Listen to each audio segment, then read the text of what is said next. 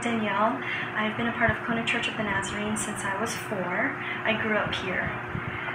When I was 17, along with going to school, I had a full-time job, and of course the best days to get my hours would be on the weekends.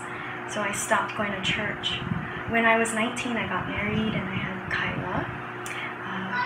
My husband, he grew up in church, so I thought, great, we can raise our family in church, but that didn't happen.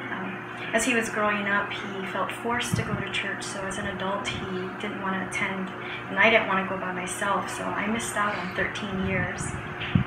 Before I knew it, I was 30, divorced with a mortgage, raising Kyla, and after being a mom and wife for 9 years, I had to go out and get a job.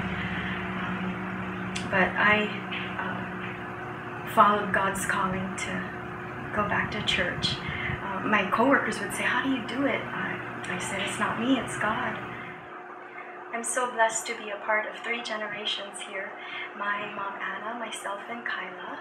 And also I'm able to worship with 2 of my best friends, Cynthia and Melanie. And I feel honored to have been walking with Melanie through her transition.